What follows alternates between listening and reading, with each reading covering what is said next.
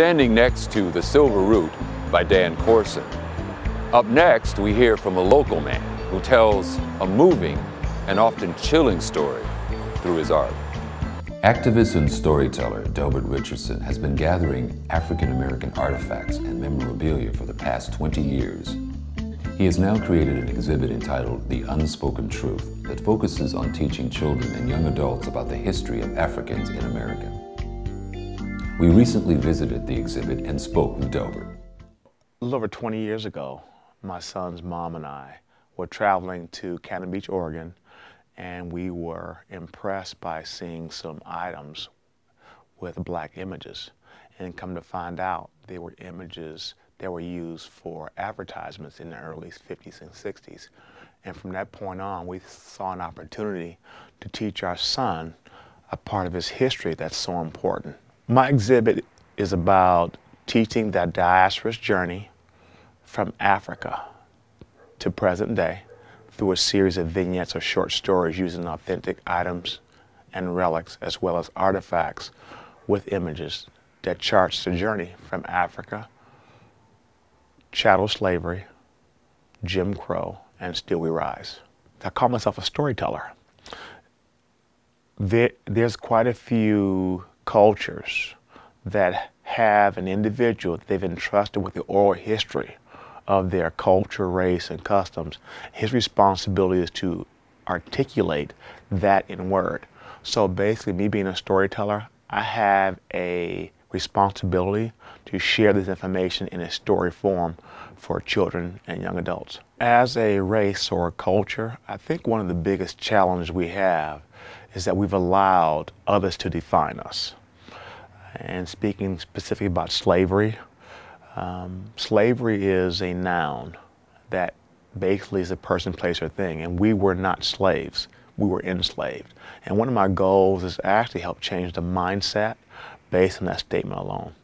Delbert created the exhibit especially for young people. He describes the tour he gives to African-American children when they visit the exhibit.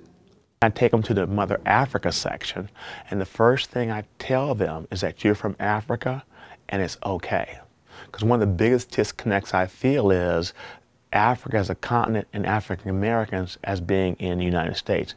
There is no difference, it's just a separation based on how we've been defined. Then I take them through the chattel slavery section, and at that point I do my best to explain to them the difference between institutional slavery and chattel slavery.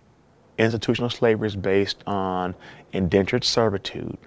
If you and I were in a particular country, say Africa, we were both different tribes. If I conquered your tribe, you became enslaved. But at some point, you could work off your servitude, fold into my community, and even marry and have children. Your children would be free. Chattel slavery, which was developed by Europeans here in America, is based on one premise: the legal ownership of another person. Then we go to Jim Crow, which is what I call we're free on paper. And it's a very important transitional piece in our development and entry into the Americas, because we finally have rights, but yet and still there are many that refuse to acknowledge us as people and having rights. Then we go into probably the most important part of the entire exhibit, which is Still We Rise, which includes black inventions. And this is the section that I get the most joy out of, because to see individuals come in, young, old, to see these items and just their eyes open and say, I didn't know that, is what's really inspiring. This is one of my most cherished pieces. It's from Mali. And the reason why it's so important to me, because Mali was one of the richest civilizations known. It was known for its scholars and its major libraries where people from all over the continent of Africa will come and study. It is a terracotta figurine, and this also represents a skill set that was used in building America, because terracotta is nothing more than brickwork. So here you have a masonry person that eventually was folded into the Americas to do some building. This is the original real estate deed of an Afro-American gentleman who owned land in 1911, 44.5 acres, extremely rare for a black man to own land at that time. What you have here is what I call the wall of honoring. This is part of the We Still Rise section, and what you have is an assortment of items that were invented by Black people. I think the impact is so great because we use these items every single day, and they never get the just due in terms of what they did. And this is probably the piece that I love the most. I have changed as a result of the process. I'm more sensitive to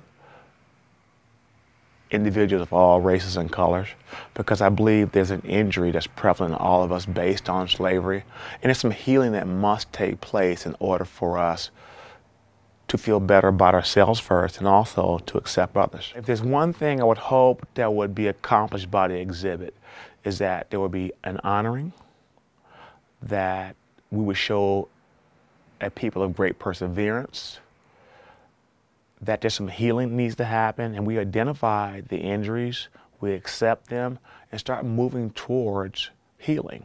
And that's not just for Blacks, for white as well.